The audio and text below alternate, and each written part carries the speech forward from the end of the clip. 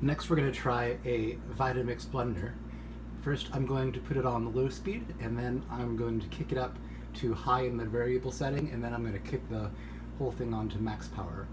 Right now I've got some water inside of it, and that should give it a moderate load, probably typical, if not more than what you'll usually do unless you're making bread dough in there. Anyways, here we go. First we have low.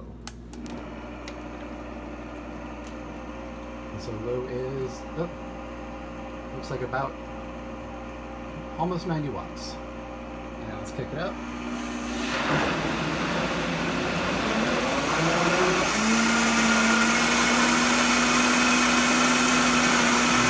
So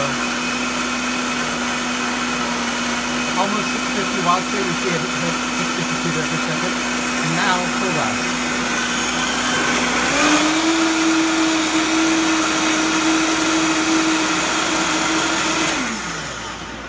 So this sucker at max consumption is just under 1,000 watts.